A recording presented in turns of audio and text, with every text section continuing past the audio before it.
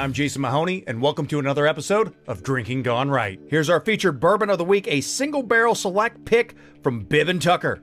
Bib Tucker was first brought to market back in 2014. Their small batch bourbon is distilled at the George Dickel Distillery over in Tennessee. But the one we're featuring this week is a single barrel cask strength pick. It has 63.9% alcohol by volume or 127.8 proof. It was priced around $70 for this particular bottle. Now, let's get on to the review.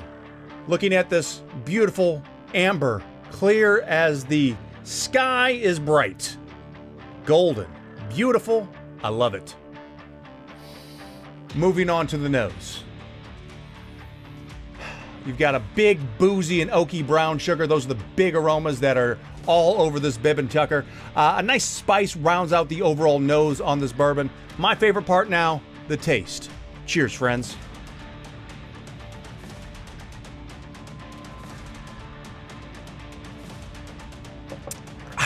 Considering this is a barrel strength bourbon, it drinks incredibly smooth.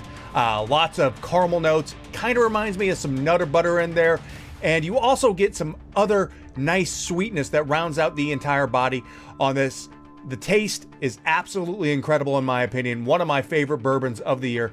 The finish, it does linger for several minutes after each drink. There's a light heat, but it's not overwhelming considering this is a cask strength bourbon that we're drinking. And you're also going to be surprised that the oak does come out a little bit more in the finish. Overall, I think this is a nicely priced cask strength bourbon that is scary smooth and very tasty. This small batch, in my experience, is good, but keep your eyes out for that barrel strength version because this is the hero you want to have in your collection. I give the Bib Tucker single barrel cask strength pick a 4.2 out of 5. Cheers, friends.